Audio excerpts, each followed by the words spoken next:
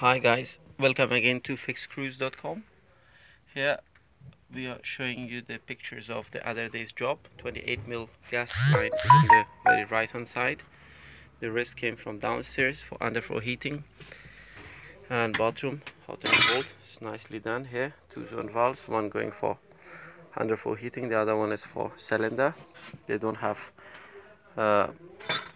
radiators downstairs. This is a 300 liter dual unvented cylinder.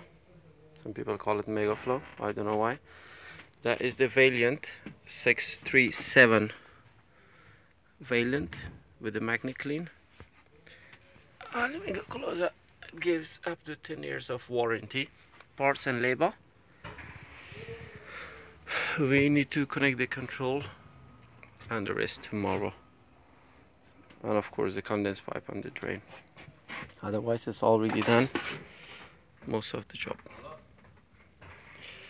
Yep. Thanks for watching.